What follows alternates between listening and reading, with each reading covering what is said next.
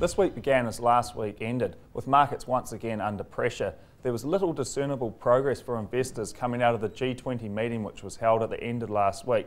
This very much underwhelmed markets and saw them tumble down once again.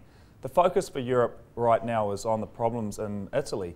Italy is the third most indebted country in the world, and it's clear to say that if Italy were to fold, this could be the end of the Eurozone.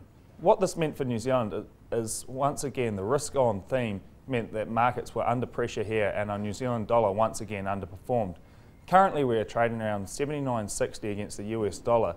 The movements in our New Zealand dollar are once again focusing on what is happening in the Dow Jones, which seems somewhat of a barometer for global sentiment at present.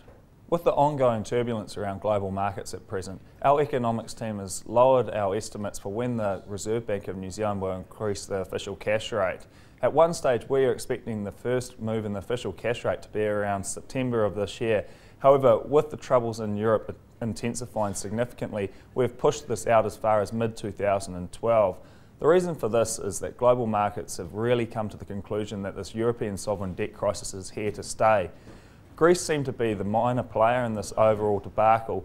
This is due to the fact that they have 5 times less debt than that of Italy, and now Italy is firmly in the headlines of investors and bond yields there have pushed up significantly. What this means for the global environment is that GDP is probably going to lower for the overall growth in the world, and for New Zealand this will mean that there is little incentive to increase the official cash rate.